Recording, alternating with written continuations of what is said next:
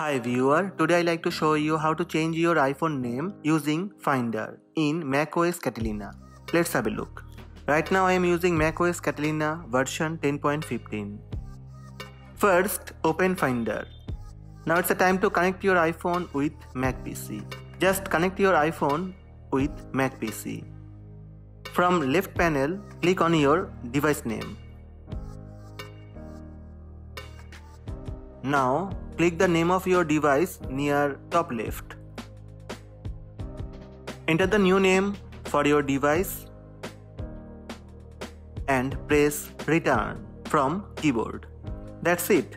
iPhone name changed. These are the steps to change iPhone name using Finder in macOS Catalina. Hope this video helped you. Please subscribe my channel by tap on red subscribe button. Also, tap on bell button to receive notifications about all new videos. Thank you. Thank you for watching.